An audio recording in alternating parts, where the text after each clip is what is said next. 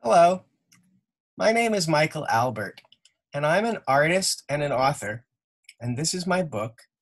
It's called An Artist's America, and it was published by a company called Henry Holt and Company in 2008, and I am going to read it to you and tell you a little bit about it. So this is an artist's autobiography, which means it's a book about me, and I wrote it.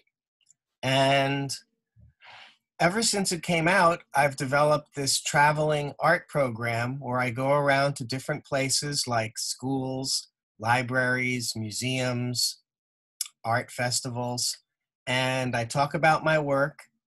I show different examples of my work, and then I run art workshops where I make art with people. And this summer, because of the unusual circumstances, 2020, there's not going to be any in-person programming. So I've recorded some video demonstrations of some of my projects, and I thought that I would do a video reading of my book so that people could find out a little bit more about me, see some different examples of my work, and then if they wanted to try one of my projects, they could view one of the video demonstrations on the library websites. I think some are going to be posted on YouTube and other formats. But so I'll tell you about my book and read it to you. Ready? Well, here goes. First of all, this is the cover of my book. And originally, as an artist, I created an artwork which was supposed to be my idea for the cover, and this is it. And the publisher decided that it was a little too busy and hard to read, which maybe some of my work is. But they decided to take the letters that I had cut out as part of this artwork and use it to create their own cover. So you could see here, they took the letters from this original work that I made and superimposed the letters in black over another artwork that's featured in my book. And this was the cover. And it worked out well because the book was well received and we sold a good amount of copies. And it ended up in libraries all around the country. And I've been traveling around the United States, visiting libraries and doing summer reading art programs at many library branches. And it's been great. And hopefully soon enough we'll get back to that. But in the meantime, I'm going to read you my book. So first, there's the dedication, and I wanted to just read the dedication to you. This book is dedicated to my country, the United States of America, my parents, Larry and Wendy Albert, my brothers, David and Douglas, I'm the middle, my wife and best friend, Erin, our children, Lucy, Mary, John, and Jane, and America's children of all ages, who I hope will be inspired to create and follow their own ideas of the American dream. I also would like to thank my friend, John Fernandez, whose support and encouragement are immeasurable. And he's a friend of mine who had a printing business, and we made many prints of my artworks, some of which I'm going to show you while I read the book and talk about different examples of my work. But we worked together for over 15 years, and he was a real mentor to me. And so I wanted to include him in my dedication. So I'm going to start out with the introduction. And I do have some of the original artworks featured in my book that I'm going to show you while I read this. In the beginning, I started drawing. I would draw on anything, even an air sickness bag. That's what this drawing is made on, an air sickness bag. If you don't know, an air sickness bag is a white bag that they have on airplanes that's in the little pouch right in front of your seat. And if you feel like you're going to throw up, vomit, you take the bag and open it and vomit into the bag. And then you can close it up with the flaps. And that way you don't vomit all over the plane and all over yourself and all over the person sitting next to you. And that sounds kind of gross, but it happens. But I think most of the time people don't vomit on planes and the white bags just sit there. And so I actually made a drawing on a bag. I'll show it to you. I have the original right here. So this is the air sickness bag original drawing that I made. And just this side of the bag is featured in my book. Here it is. And what it is it's a view of New York City from where I grew up. And I can see right here, I'm at the airport down here, and in the distance is New York City. And this was done in 1987 when I was about 21 years old. This is drawn with, I sketched it out with a pen, and then I colored it in with magic markers. And you could see it's a sunset over New York City. And you could see over here are the Twin Towers, because the Twin Towers were still standing back in 1987. And I was on a plane flying to go visit my girlfriend at the time, who's now my wife, but I flew from Kennedy Airport, JFK Airport in New York, which is right near where I grew up. So one of the reasons I started out with this as the first image in my book was because I wanted to say that this is where I'm from. This is where I grew up. And I grew up in a town called Woodmere on Long Island. And I went to Lawrence High School, which you can see New York City from this view right from our field. So I also drew on the back and the bottom, not the insides. But so I kind of made an artwork out of an air sickness bag. And you could see these are the flaps that if you vomit inside the bag, you close it up and seal it so the vomit doesn't spill out. I'll continue reading. So I was saying I would draw on anything, even an air sickness bag. First, I doodled with pen and ink, number 2 pencils, colored pencils, magic markers, crayons, and eventually I experimented with wax oil crayons. This is while I was still in college studying business at New York University. I visited museums such as the Metropolitan Museum of Art and the Museum of Modern Art and looked at art that inspired me. At the time, I particularly loved the work of Vincent van Gogh, Henri Matisse, Paul Cézanne, Claude Monet, Edward Vuillard, Paul Gauguin, Gustav Klimt, Amedeo Modigliani, Georges Seurat, and Pablo Picasso. There were many excellent examples of these artists' work at New York City museums. And I've always been inspired by seeing great art. For some reason, when I see great art at museums like by those artists I just named, it makes me want to go home and make my own art. And I talked about these wax oil crayons that I used. This was the set of wax oil crayons that I got back then. The brand is called Caran d'Ache. And, well, these have been used, but there's about 30 different colors, and they're very vibrant.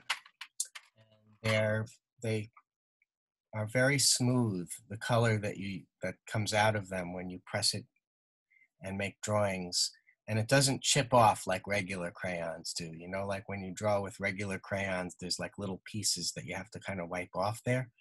This doesn't really happen with this kind of wax oil crayon. But they're easy to use, kind of like a crayon. So the next piece I'm going to talk to you about is a drawing that I made in college with those wax oil drawings, and it's called The Victim, and it's a self-portrait.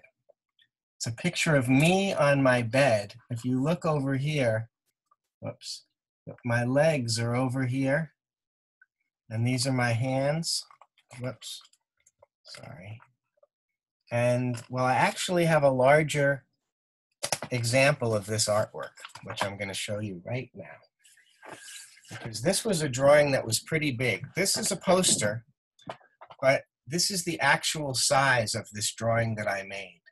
And I included this in my book because to me, this was one of the first drawings that I considered a serious effort. I took over a month to create this. You can see here are my legs and here are my hands, and it's like I'm sitting on my bed drawing all the different things that were in my apartment when I was in college. And it's a self-portrait because it's a portrait of me and my stuff, although it's not a picture of my face. And I'll read you the blurb that I wrote about this piece called The Victim. The Victim. I attempted to make art in my own style. This drawing is actually a montage of all the brands and other personal items I found in my dorm room. I put myself in the foreground of the drawing, as Henry Matisse did in some of his sketches, and I called it The Victim because I felt like I was the victim of advertising and marketing. Many of the collages I've made over the years have a similar look and feel to this early wax oil drawing.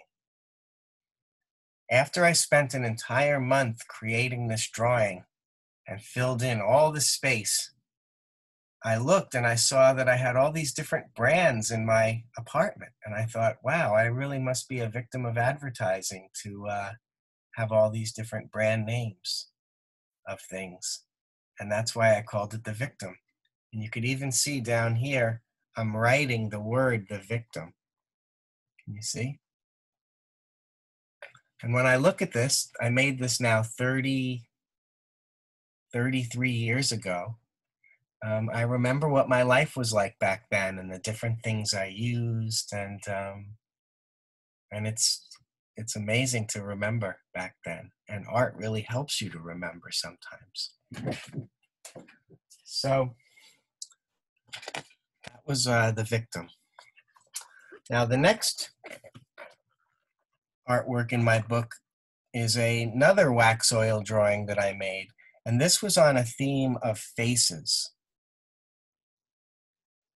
And you can see I used the colors and made a very colorful drawing of all different faces, different sizes and expressions, and all filled in with different colors in a different way.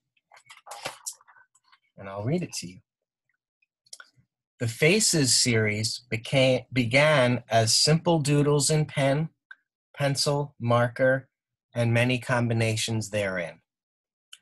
I enjoy drawing portraits, prefacing that the only thing I'm sure of is that the drawing will not look identical to the person. My drawings are more like caricatures, but more like serious caricatures, though. I don't exaggerate features and stuff like traditional caricatures. My faces often turned out expressive and revealing of human emotion in an abstract sense. I soon began creating full color compositions of this theme. I also started to title many of the pieces. And I think a good title can make a work of art even more interesting because it gives you something more to think about while you're looking at it. And so this drawing is actually called Pain of the Weight of the World.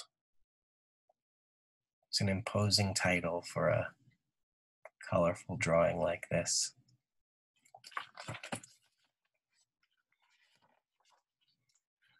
Now, the next two-page spread is about a brand that I created called Surreal. And these are my own characters that I created.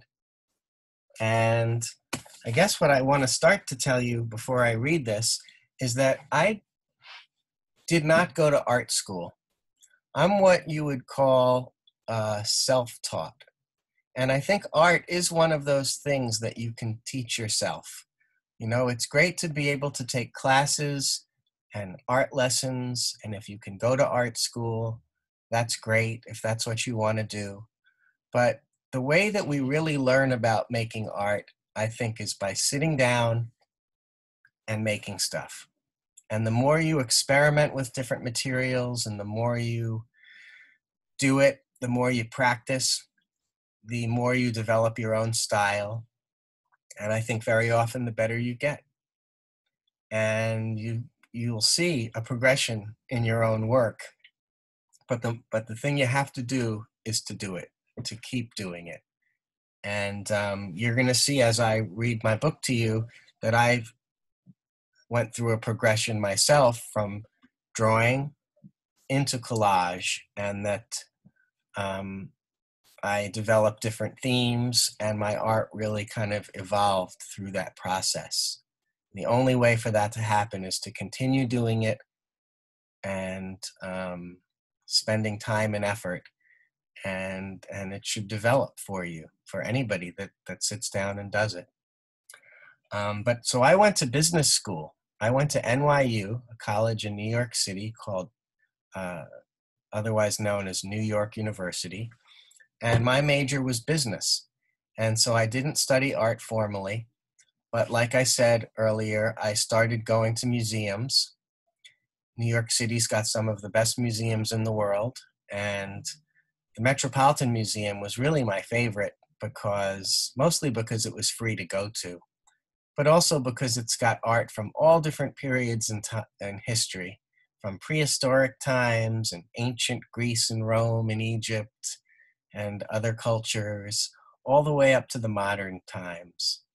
And like I was saying, I really love the Impressionist and Post-Impressionist periods and modern art, with artists like Vincent van Gogh and Monet and Cézanne and Picasso and all the other guys I mentioned. Some girl artists I love too: Georgia O'Keeffe, Louise Nevelson.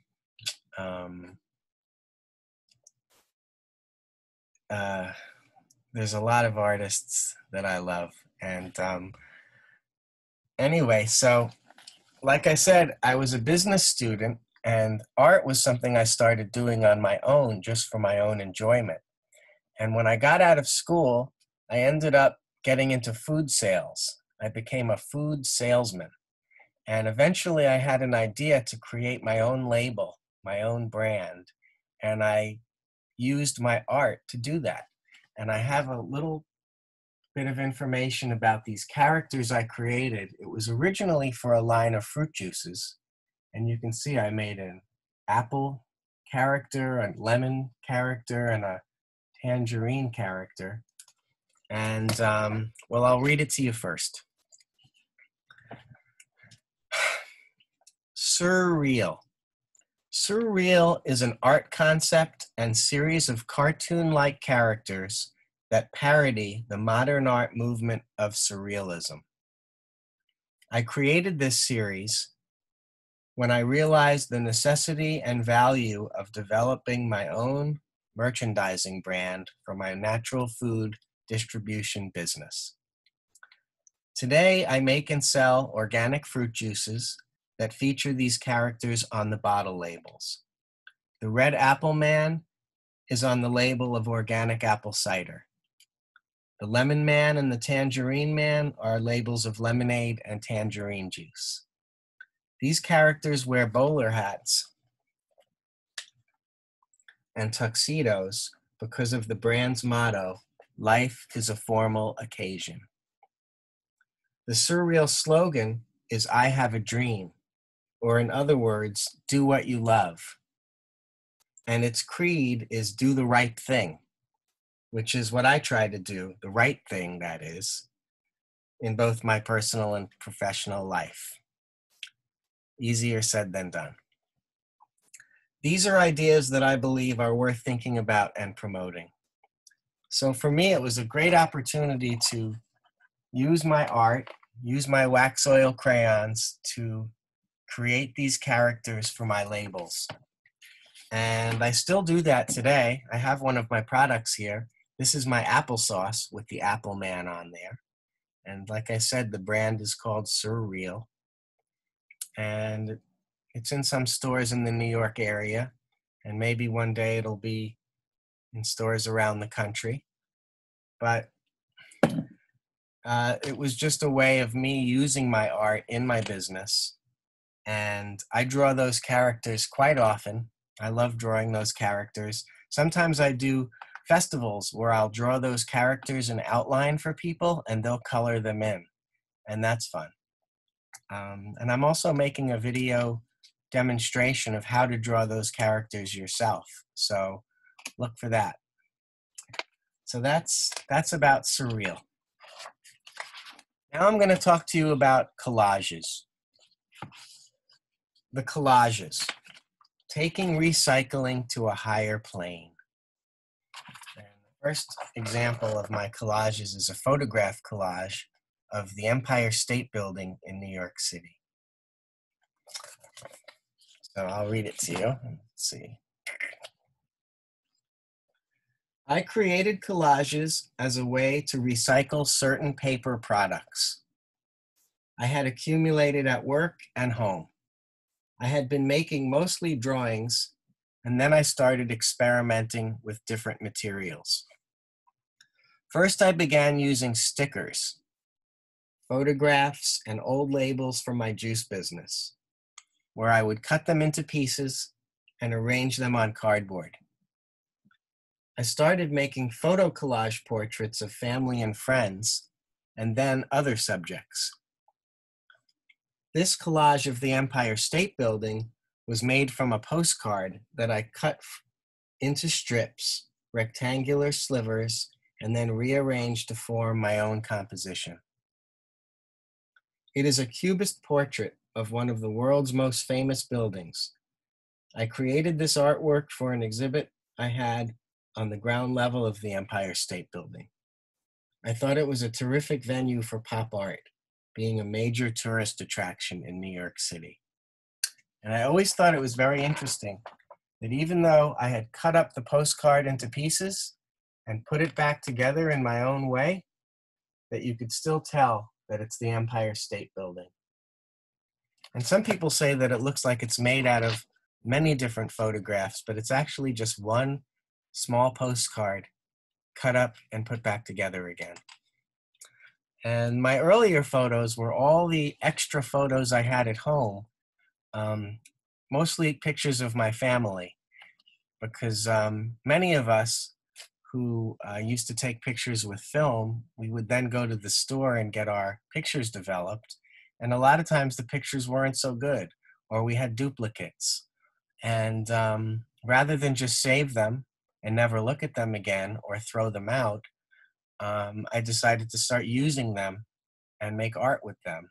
And that's what led me to making stuff like this. The next page I'm going to talk about is my American flag. And I'll read it to you first. But this is an interesting one because you could see the flag here pictured in my book is a pretty good size. I have a poster of it here, which is even bigger, the same image, printed as a poster, which is even bigger. And then I have the original collage I made, which is right here. And this is the actual size of it. Look how small it is. And it's a signed work. I called it the America's flag. And it was done on May 8th, 1999.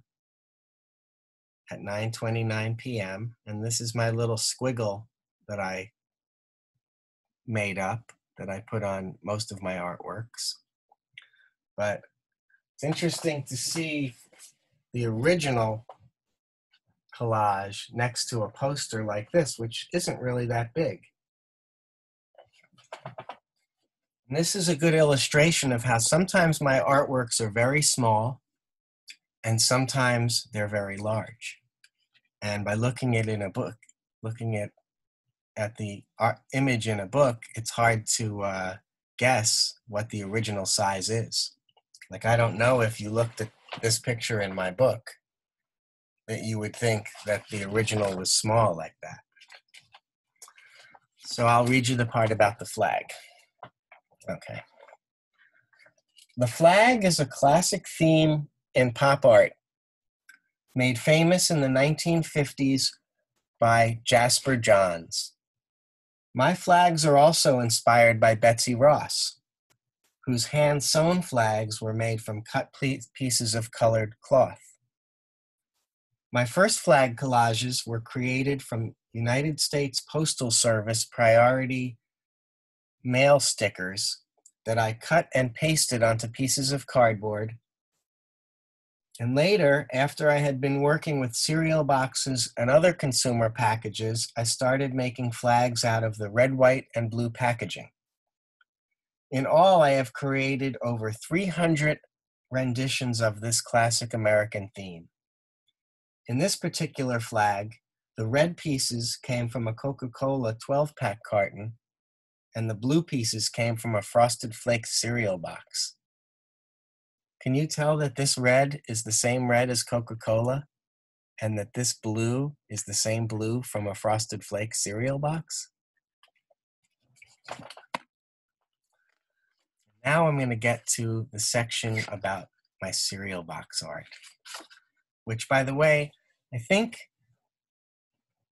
if I'm known at all as an artist, I'm known mostly for making art out of cereal boxes. And so here is the first collage I ever made out of a cereal box. It's a Frosted Flakes box, all cut up into pieces and put back together in my own way. So I'll read you the part about the cereal box art. I call the cereal box art serialism because it was just sort of a funny name I came up with after I had started making art out of cereal boxes, and it stuck. A lot of times, different art movements are named by critics or people in the press, and they kind of make up a funny name, and it sticks.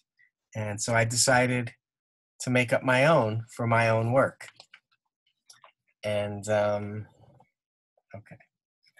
Serialism and the Pop Cubist Portraits. Frosted Flakes. Portrait of an American Classic. I began using consumer packaging such as cereal, cookie, and tea boxes. After I created an abstract cereal box collage out of a Frosted Flakes box, I made a series of Pop Cubist portraits of popular consumer brands. I called the cereal boxes serialism, and also created portraits of other classic American brands and iconic images. I deconstructed the cover by cutting it into many small pieces and then reconstructed it. After mixing up the elements, I found it fascinating that the original image was almost instantly recognizable. This is the first collage I ever made using a cereal box cover.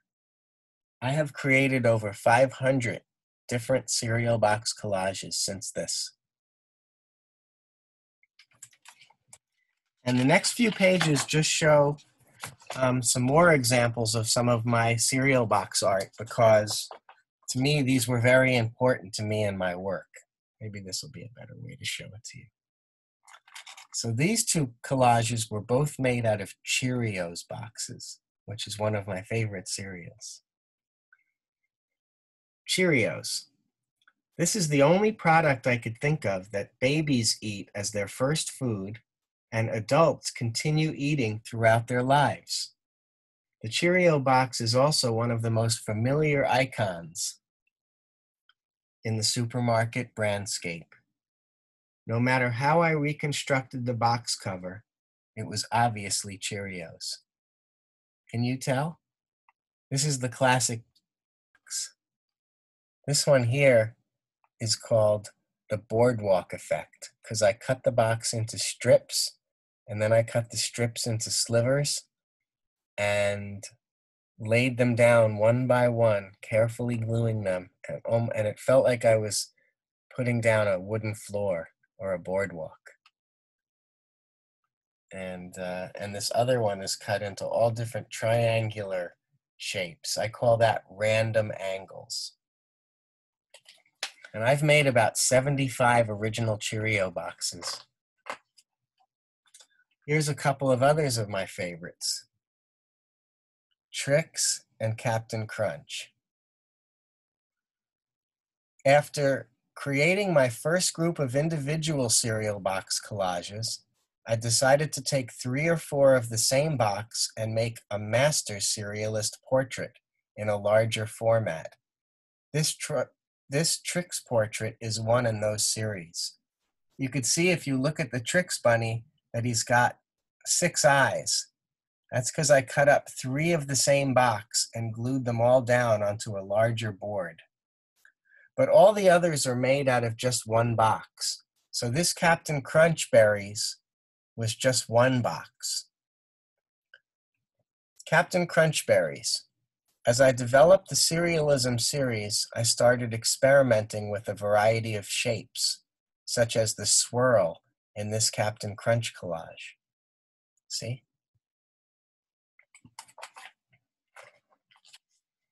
And then I have a couple of examples of other products besides cereal that I created collages in this same kind of a way. Cracker Jack. Besides cereal boxes, I also tried to capture many other classic brands. Cracker Jack, featuring a snack food offered at baseball games, is one of my sports-related works. I made this one from an actual Cracker Jack box, which is hard to find now that the box has been replaced by a printed cellophane bag. But Cracker Jack boxes were one of the most classic things, and I think they're the original snack food. They're probably made 100 years ago. And then Campbell's Soup. Campbell's Soup, this collage was actually made out of a Campbell's Soup label, not a box. But I felt that I really wanted to include this in my book because there's a famous pop artist named Andy Warhol who became famous for making silkscreen paintings of Campbell's Soup cans. So as a homage to him, I wanted to include my collage version of a Campbell's Soup label. So I'll read it to you. Many people have described my work as a cross between Andy Warhol's pop art and Cubism. So in honor of Warhol and his most well-known subject, here is my portrait of the Campbell's Soup can label. And I don't know, I haven't mentioned this, but one of the things I always do in my work is I put my initials as a way to sign my work. And if you look here, there's an M and an A. And I put my initials MA in almost all of my collages, which if you look carefully, you could find. There's actually another MA down here. Can you see? If we look back over here at the Cracker Jack box, let's see if we could find an MA. Oh yeah, right over here. Can you see that? MA. So that's just one of the ways I sign my work on the front. I showed you on my other collage that I write on the back. I sign my name and I write the title of a work and I usually write the date. and I make that squiggle that I showed you. But on the front of my collages, I don't write on them. I kind of hide my initials somewhere. So now I'm going to show you two of my collages that I made out of actual money. And I know this seems crazy, but it was an experiment, and I don't do this too often, but I thought I was cutting up all these classic things like famous products and pictures of famous buildings like the Empire State Building, and I thought, what's more classic and well-known than money? And so I did a $1 bill, which has George Washington on it, and I did a $5 bill, which has Abraham Lincoln on it. Those are two of my favorite presidents. So I'll read this to you. I call these two Portraits of Washington and Lincoln. Currency is perhaps the most well-known series of images in our world. No matter how much I dissect its virtual elements, it remains recognizable. I'm constantly asked if it's legal to make art from money. I thought this was a good example of the absurd situations we are often in. We can ruin our paper money accidentally running it through the wash, but when we take the same bill and make art out of it, people question our intent. Then again, I wouldn't recommend cutting up too much of your money. And I don't do this very often. I only did a few, and I do think they look kind of cool. And you can see my MAs in there. Can you see my initials, MA?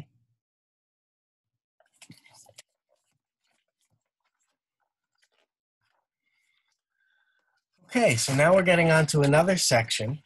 And all of those artworks that I just showed you, each one only used one product or one object for me. And I cut them up and I made them into a collage.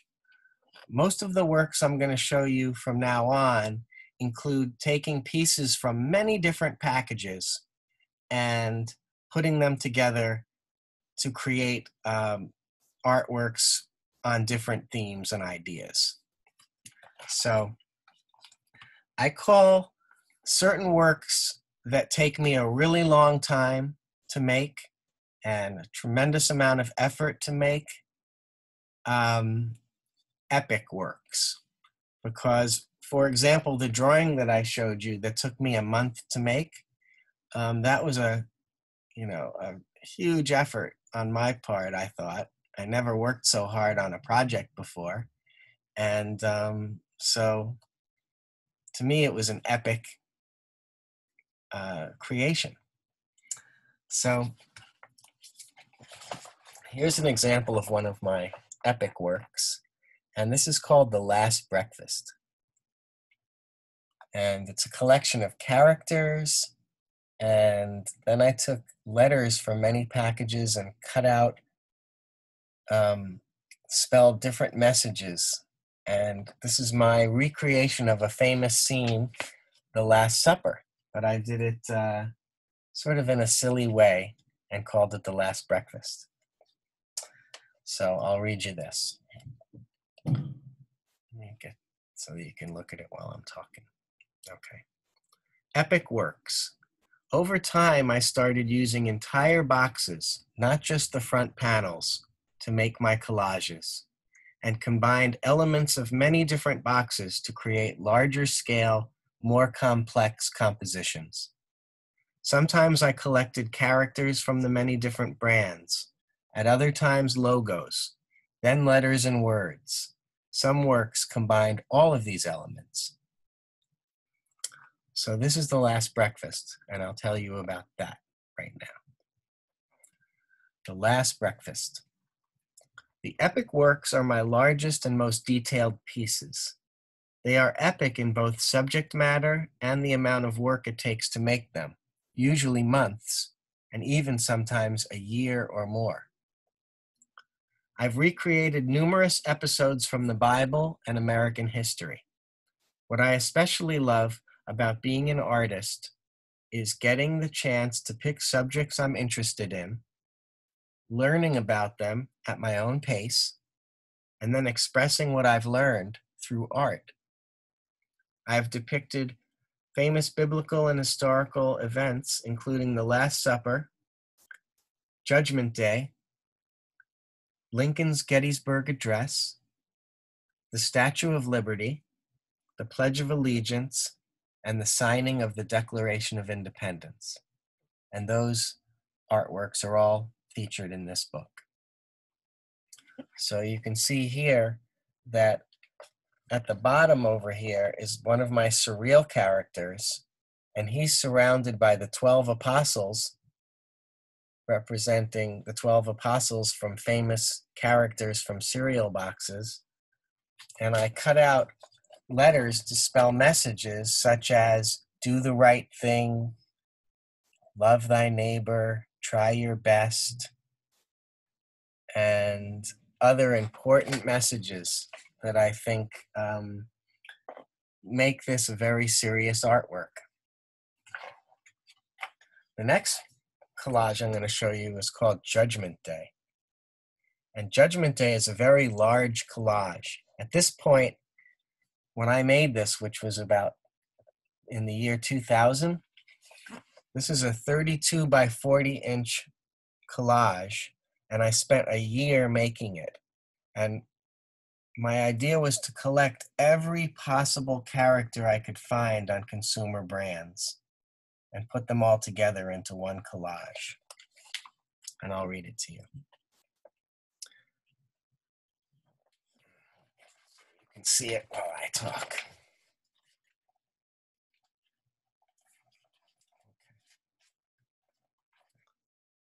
Ready? Judgment Day. Of all the artworks I've created, Judgment Day took the longest. I worked on this collage for an entire year.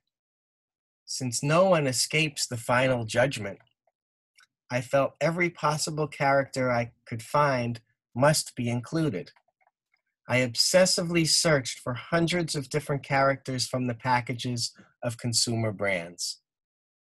I put my surreal characters in the foreground as the panel of judges and included 49 words throughout the composition, which I thought one might consider at the time of judgment. Can you see along the bottom my surreal fruithead characters? And some of the words that I included that I thought, if there is a time of judgment, that one might think about, such as charity, thoughtfulness, kindness, patience, respect, honor, understanding, important ideas like that. And again, I thought the idea of combining these characters from our consumer brands and an idea like this was a very interesting idea. By this time, I had a lot of different packages in my studio, which was really just an area in my apartment.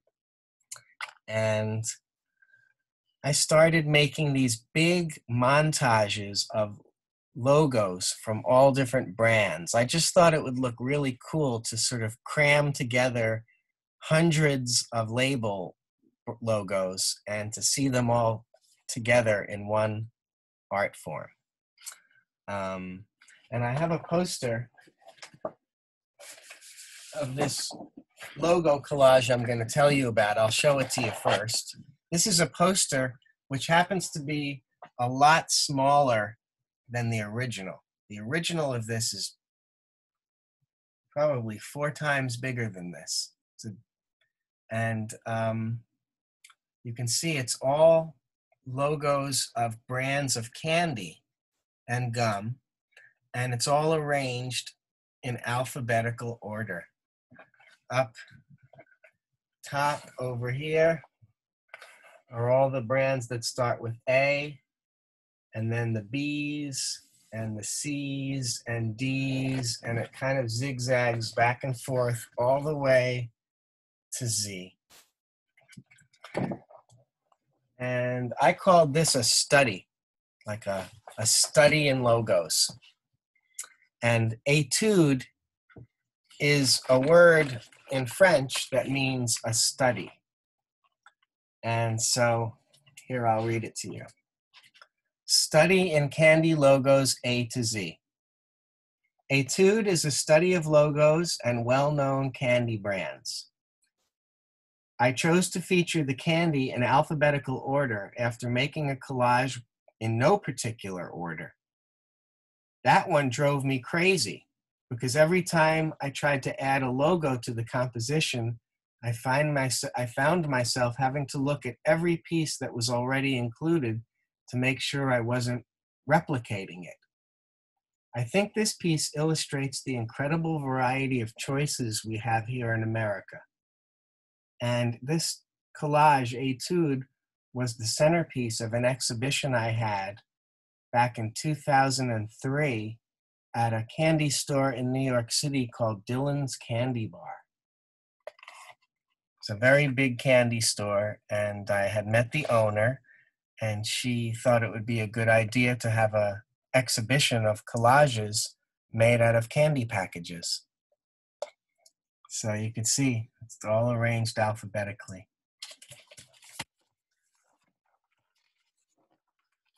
Now, I really loved putting the messages into that piece I showed you before called The Last Breakfast, with the messages like do the right thing and try your best. And I had decided that I wanted to see if I could make a whole collage just out of words and messages. And this is the first artwork I ever made that was only words. And the title of it is You Know What They Say, because it's really a collection of phrases.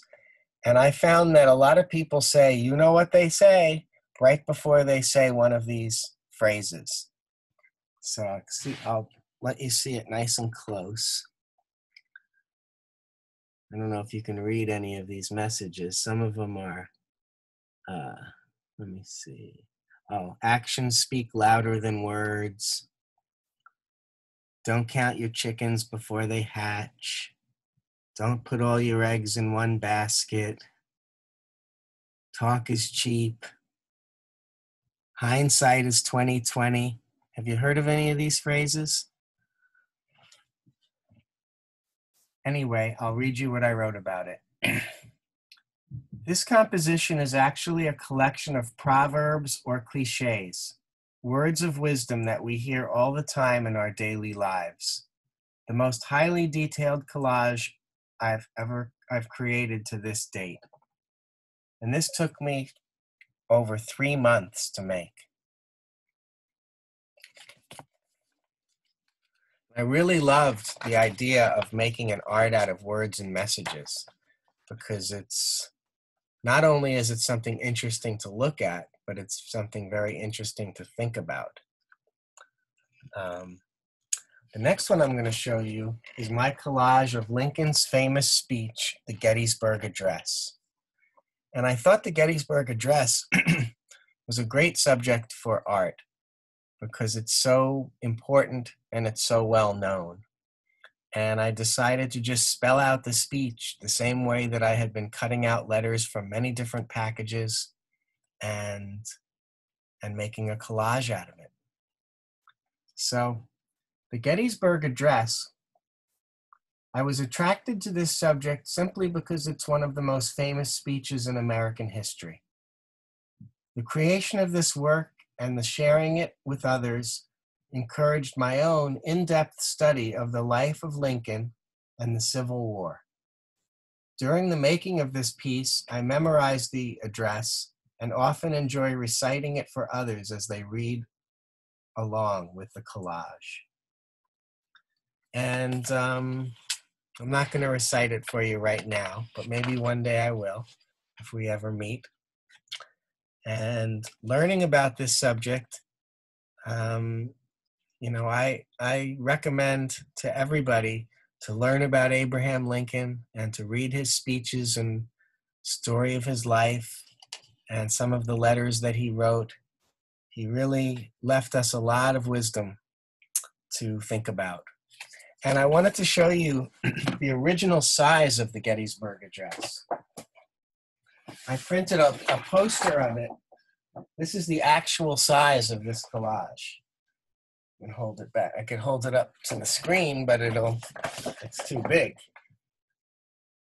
It starts off famously, 67 years ago, our fathers brought forth on this continent a new nation, conceived in liberty and dedicated to the proposition that all men are created equal. Anyway, I strongly suggest learning more about Lincoln and the Gettysburg Address speech. And I think not only is it a beautiful speech with really important and deep meaning, but this collage almost looks like stained glass, even though it's just made out of letters cut out from different consumer packages. Okay, what's next? Ooh, the Statue of Liberty. And when I say the Statue of Liberty, I'm talking about the poem that's on the Statue of Liberty called The New Colossus. And if you look here, after I had done the Gettysburg Address, I was inspired to try to make collages out of other famous words that I had learned about. And I found out that on the base of the Statue of Liberty is a very famous poem, and people know the line, give me your poor, your tired, your huddled masses yearning to breathe free, but it's a whole poem, and I think most people don't know the entire poem. So I thought if I made an artwork of it and made it into a poster, people would have a chance to read the entire poem. Plus, it would be fun and interesting to look at. So I'll read you what I have about this. This is my interpretation of the 14-line poem written by Emma Lazarus that appears on the base of the Statue of Liberty. I found that most people, including myself, generally only know, give me your tired, your poor, your huddled masses. And I often refer to this collage as my girl power piece because I have Lady Liberty down here as the central figure, surrounded by her 12 female apostles, represented by famous female characters from consumer brands. Here's Aunt Jemima. Here's the Sun-Maid Raisins girl, Chicken of the Sea, Morton Salt, the mermaid from Starbucks, Little Debbie. This is a character named Kay that was on Special K, and I don't think she's around anymore. And look, she's looking at a computer screen, and on the computer screen, I put my little surreal Apple Man. Then here's Wonder Woman. This is from Joy Straws. And then here is the Land O'Lakes girl from Land O'Lakes Butter. And I don't know if you could see it, but down here is Swiss Miss Hot Cocoa Mix, and then Blue Bonnet. So those are all famous female characters from consumer brands, and I had Lady Liberty as the main character. So that's why it's a girl power kind of a thing. And if you could see, Lady Liberty is in black and white, and everybody else is in full color. So I say here that I was inspired by the film The Wizard of Oz. I created Lady Liberty in black and white, like Kansas, while everything else is in full color, like in the Land of Oz, representing our technicolor world of consumerism. Have any of you seen the movie The Wizard of Oz? If not, you should. It's great, a classic. Now here's another artwork idea that I had. And before I show you this, it's actually have you heard of Mount Rushmore? Mount Rushmore is the mountain out in South Dakota where they carved the heads of 4 of our greatest presidents.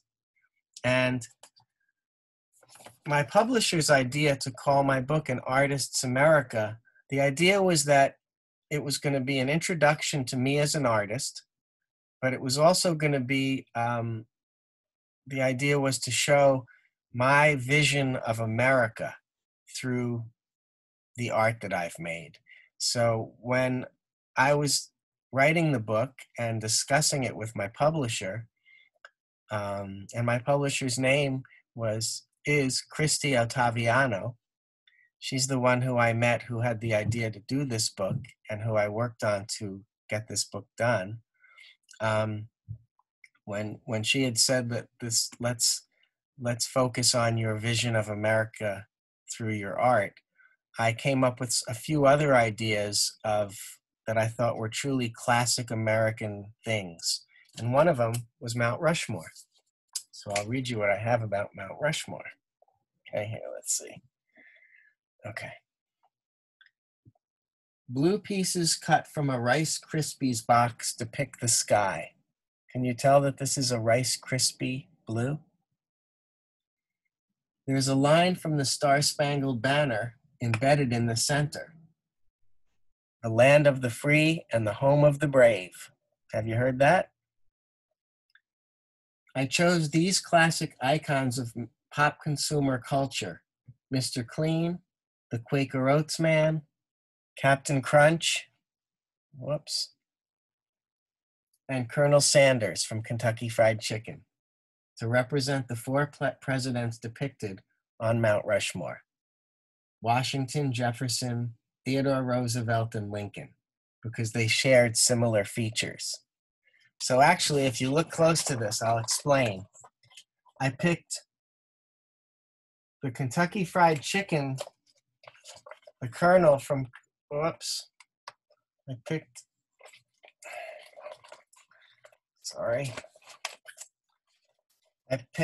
the Colonel, I picked the Colonel Sanders from Kentucky Fried Chicken because actually Abraham Lincoln was born in Kentucky. Then I picked Captain Crunch to represent Theodore Roosevelt because of his mustache. I thought he kind of looked like Teddy Roosevelt. Then then Thomas Jefferson, I thought kind of looked like this, if you've ever seen a picture of Thomas Jefferson. And then finally, Mr. Clean represents George Washington, because I thought if you took off George Washington's wig and his three-corner hat, he might look like Mr. Clean. Okay, moving along. Now I'm going to talk about another very famous thing in American culture, the Pledge of Allegiance. And I'll just read it to you. Let's see. The Pledge of Allegiance. Before leading a workshop for kindergartners, I wanted a subject kids could easily recite. The Pledge of Allegiance seemed the perfect choice. I went back to my studio and spent more than a month creating this collage using images from hundreds of sources. And then I picked 50 brand icons to represent the 50 states and used as many widely recognizable brand typefaces as I could for the letters. And so this is the whole pledge. And the original's is much bigger than this. It's smaller than the Gettysburg Address, but it's much bigger than the printed page. And you can see I picked logos from all different brands. Thomas's English Muffins, the Land O'Lakes Lady, the Cracker Jack Kid, Tony the Tiger, Aunt Jemima, the Gerber Baby, and all these famous iconic images to represent the 50 states. And it was fun to do that. Now, I had met somebody who really loved math and was telling me all about this number that goes on forever called pi. Have you heard of pi? P-I? Well, pi starts out 3.14. And actually, in a lot of schools, I think starting maybe in 5th grade, they start to celebrate what they call Pi Day on March 14th, 3/14. And you learn all about pi, and some teachers bring in pie or pizza pies, and they have math games.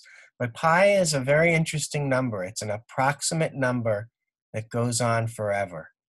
And you'll definitely learn about it in school at some point. And when I heard about it, I had learned about it in school, but a little later on, I was talking to someone who was a graduate student in math, and they were really interested in pi and they knew all about it. And I thought to myself, I've been using a lot of letters and logos and characters in my collages, but this would be an interesting subject for me to use the numbers that I see on packages. And so I created a pie collage. And since then, I've made a whole bunch of different pie collages. So I'll read that to you now. Let's go back here. The number pi, the first 190 digits. After talking with a graduate student in mathematics about the number pi, I grew eager to create a mathematical collage. I saved numbers from packaging until I had a pile for my pi compositions. I looked up the first 10,000 digits of pi and taped it to the wall of my studio. I have done several versions of pi going out as far as 277 digits, but this one features 7 words hinting at abstract ideas hidden within the patterns of numbers. This was done in a square shape, 10 by 10 inches, and can you see some of the words in there? Hope, love, infinity, life, peace, yes, and God. Also, can you see my initials? Right here, MA. So actually, my book came out in 2008. Since then, I created a pi collage to 777 digits, which took me almost 4 years. So at the time I created this book, the Judgment Day collage I showed you with all the characters had taken me a year. And so that was the artwork that had taken me the longest. But now by now I've created a pie collage that took 4 years. And I'm working on some new pieces that have taken me several years as well. But the last artwork that's featured in my book is the signing of the Declaration of Independence. And this again is a famous episode in American history. And this collage is a collection of characters, words, and logos. And I'll read it to you. The signing of the Declaration of Independence. I also thought that this was an appropriate artwork to include as the last artwork in my book, because the Declaration of Independence is considered by many to be the official beginning of the United States of America. When the colonies sent the Declaration of Independence to King George III in England and said, we're going to be our own country now, that on July 4th, 1776, really signified the beginning of our country. So I thought it would be interesting to finish my book with the beginning of our country. So the signing of the Declaration of Independence. This epic work is the culmination of over 6 months of research. I was especially drawn to the document's poetic nature and historical significance. I picked key portions of the text to lead the viewer on a journey, and selected 56 characters from our modern consumer world to represent the 56 statesmen who signed it. I also chose 13 classic brands to represent the original 13 colonies. The initials of all 56 statesmen are hidden in the composition, and Samuel Adams, the statesman and brewer of beer, is the only character who was actually present at the signing. Here's Sam Adams. So he represents himself as one of the 56 signers, and all these other characters represent the different men that signed the Declaration. If you look closely along the bottom, the initials of all the different signers are hidden in there. I put my own characters, the Surreal, Apple Man, Tangerine Man, and Lemon Man in there too, because they're going to be icons of our consumer culture one day, I hope. Some of the brands I picked to represent the original brands, the colonies, were Philadelphia cream cheese. And I put that right at the beginning because the Declaration of Independence was signed in Philadelphia. Campbell Soup, Coke and Pepsi, Post cereal, Kellogg's. So it's a real collection of iconic images, letters, characters, and logos from our world. So the last 2 pages talk about the workshops that I do and how to make a collage in your own style. I'll read it to you. Workshops. Not too long after I started publicly showing my work in museums, galleries, and non-traditional venues, such as cafes and restaurants and stores, I began getting calls from teachers and parents asking if I would come to their schools and give workshops about collage making.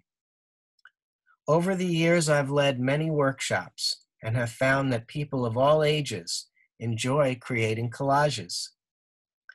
These workshops shed light on the deeper issue of consumer waste.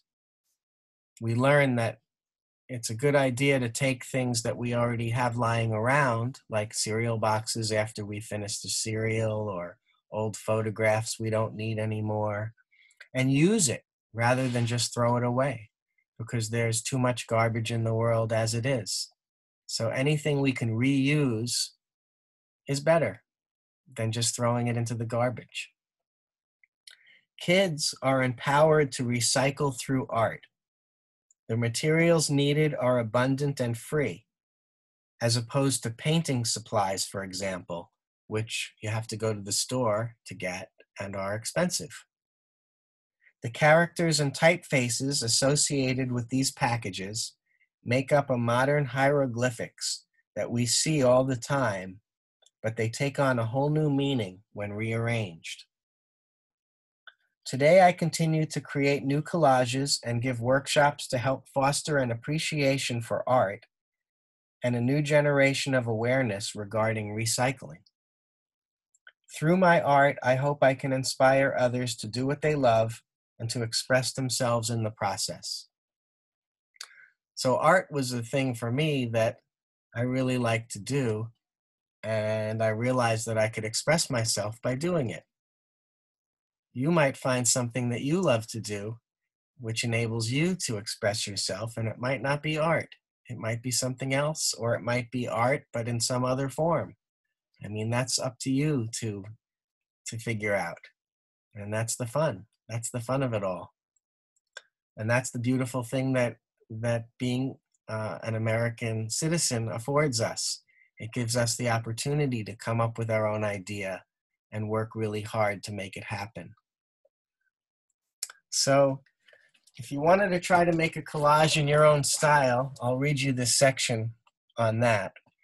And I've also recorded a few video demonstrations that you might find either on your library website or on YouTube. And they'll show you how to do some of these projects that I've told you about, in a little bit more detail. But generally, how to make a collage in my style. To make collages from consumer packaging, you will need 1, cardboard packaging of a consumer brand, such as a cereal box, tea box, or cookie package. 2, a glue stick, preferably clear paper glue with a sponge valve, or regular Elmer's glue, or store brand glue like Staples clear glue, but a regular glue stick is good too. 3, scissors. Most scissors can cut cardboard consumer packaging. Younger kids might need help cutting the boxes, but they can also tear them, which adds texture to the collage. I generally don't tear, but that doesn't mean you can't. 4, cardboard for a collage surface. I often conduct workshops where the cardboard we work on is cut from the back of the box or some section of the box to make the artwork completely recycled, which is my concept in its purest sense. But you can also use like the back of a writing pad. Here's a pad, and the back of it is a piece of cardboard, which you can take and make your collage on there. You could also take a box that's come, a shipping box that something's come in, let's say delivered to your house, and cut a piece of the box and use that as your base. And then 5, you need a workspace. You don't need a lot of space, but any table will do. And it's a good idea to use newspaper under your work or some other protection from the surface because you don't want to get glue on your nice table. And then time. The amount of time and effort that goes into your work will surely be evident in the result. Doing a good job at something takes time and effort, and you should be in no rush to make an artwork because the best thing you can do is to relax and let yourself think about what you want to do and then make something. And if you're in a rush, then sometimes you're not able to be as creative and enjoy the experience as much as you might want to. And then 7, a pen to sign and date your work. It's a great way to keep track of your progress, and it also shows that you take your work seriously. If you work hard and make something that you like and you're proud of, you could sign it on the back. You could sign your name, you could write the date, you could give the work a title, and that way you can keep track of your work. And if you really don't like it and you think it's terrible and you don't want to look at it ever again, you could throw it back into the recycling bin and try it again. That's the beauty of it. The very last page is the art credits, which lists every artwork in my book, and it tells when it was made and the size of it and where it is. Some of them are in private collections. Some of them I still own. And then the flap of the book has a little bit about me. Maybe I should have read this first, but I'll read it to you now. Michael Albert is a pop artist whose signature collages have been exhibited in both galleries and non-traditional venues. He is also the founder of Surreal, a brand of organic fruit juices, which are distributed nationwide. Michael Albert conducts workshops on collage making at schools, museums, and special events for students of all ages. He lives with his wife and 4 children in White Plains, New York. Actually, my oldest daughter is married and lives in Slovenia. And my second oldest daughter moved out into her own apartment. But I do still live with my wife and 2 of my kids in White Plains, New York. And the back of the book, again, shows my Frosted Flakes box, which to me was the very beginning of my pop art. It's the first time that I used a package to make an artwork out of it, and to take something that would otherwise be thrown into the trash and turn it into art. And they picked out this line from my book, young people of all ages, which I really mean to be all people. People of all ages. If you let yourself be creative and have fun, you're young at heart. So that's what I mean by young people of all ages are empowered to recycle through art, and the materials needed are abundant and free. The characters and typefaces associated with these packages make up a modern hieroglyphics that we see all the time, but they take on a whole new meaning when rearranged. And we assign that meaning to the different things we see. So that's my book, An Artist's America, and you could look for it in your library. One thing you could do is go to your library's website, and they have a little search thing where you type in the title of the book, An Artist's America, and you'll see if the library has it, and maybe you can take a look at it in person. There's also, it's out of print now, actually. I think we sold about 10,000 copies, and they went to libraries and people bought them all over the country and Canada. And then they decided to make it an ebook. And I decided that I was going to get the rights to my book back.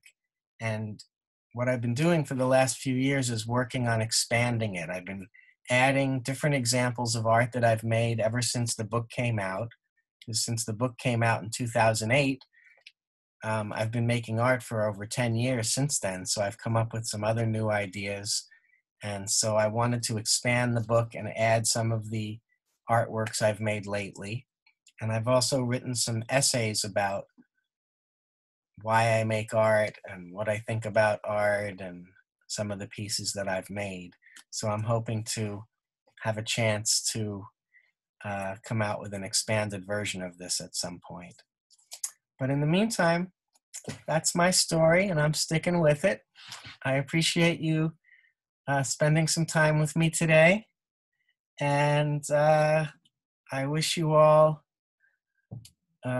good luck and success in finding your own dream, finding something that you are interested in, and working hard at it to make it happen. And keep me posted. I have a website. It's just my name, michaelalbert.com. You could send me a message if you like. There's a space to join a newsletter. Once a month, I send out a newsletter about things I'm doing and places I'm going to be. Maybe I'll come to your area sometime soon. I hope so. Another thing you could do is visit my Pinterest. And Pinterest is a tool that I found that's very helpful. I post all different examples of my art, and I organize them by types of themes that I've worked on. For example, I have one section that's all American flags, and I have another section that's all cereal box collages. And then I have another section that's all made out of words and quotes. So this is the address. You can pause this video and copy it down and see many examples of my work if you like. And I hope you use your local library, because the same way that I've been making art and learning about different things on my own, the library is one of the best places you could possibly go to learn anything you want to learn on almost any subject. And librarians are there for you to help you find materials on whatever it is you want to know. And they're kind of like teachers to the world. And they're there for you. And there's a library in every community, and they're free to go to. And soon enough, they'll be open again for the public. And we'll continue our quest together to find the American dream. So take care, and thanks so much again for listening. Bye. Let's see.